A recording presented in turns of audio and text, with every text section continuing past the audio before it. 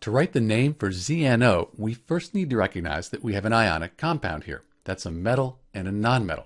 So this is an ionic compound, and specifically we have two different elements here. It's called a binary ionic compound. Because of that, we'll use these rules here to write the name for ZnO. First, we'll write the name for the metal as it appears on the periodic table. Zn, that's the metal, so we'll write zinc. And then the name for the nonmetal also as it appears on the periodic table. O, that's oxygen, lowercase o. And we'll replace the ending with IDE. So the name for ZnO is zinc oxide.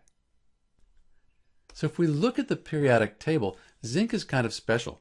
The transition metals in general, we don't really know what their ionic charge will be. We have to look at what they're bonded to. But zinc right here, it always has a 2+ ionic charge. For that reason, we don't need to write Roman numeral 2 in here because it's always 2+.